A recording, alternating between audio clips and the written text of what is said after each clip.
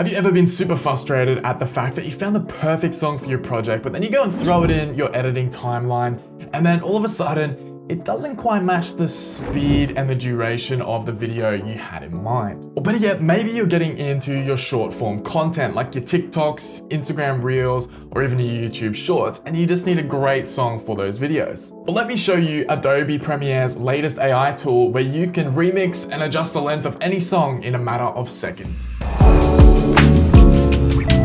If we drag our audio clip into the timeline here, like so you can really see here, our audio clip isn't really on the same wavelength and the same duration as our video clips, pun intended. But in terms of pacing and the rhythm, our song doesn't really match the vibe and intended purpose of our video. We basically have our song starting to build up, and as the chorus hits, our video is already over. So how do we make sure we have a really nice ending to our song? We have a really nice beginning, middle, climax, a really nice resolution and ending, but that's also gonna fit our project and video length. This is where Adobe AI's Remix tool comes into play. To use the Remix tool, all we have to do is come over to the Ripple tool group and select Remix tool.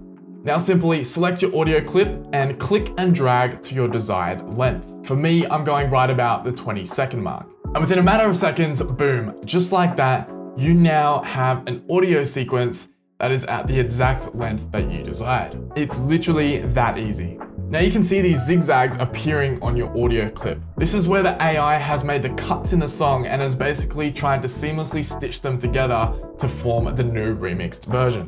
Now I find the AI is pretty good. It probably works about 69% of the time. But the other times it might not just seamlessly mix together as well as we liked. But I guess it just comes down to trial and error. However, if you want to edit or change any of the remix effects parameters, you can just simply come over to the Essential Sounds panel and you can change those as you desire. But honestly, for the most part, I think the AI does a pretty good job. So now that my song fits my project length, let's check out the final remix version of this video.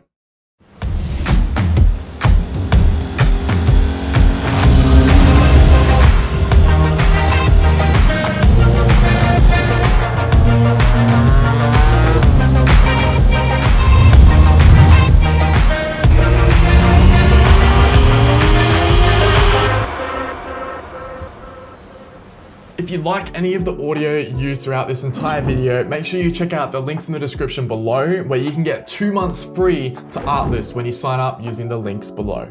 So there you have it. That is a quick tutorial on how you change the length of any song in Premiere in literally a matter of seconds. Make sure you like this video, subscribe, and of course, until next time, stay golden.